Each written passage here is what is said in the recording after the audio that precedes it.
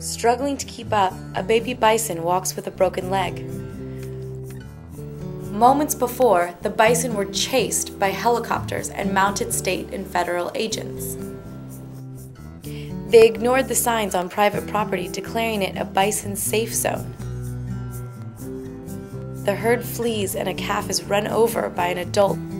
The bison's crime? Roaming on lands just outside Yellowstone National Park, where livestock growers feel bison have no right to be.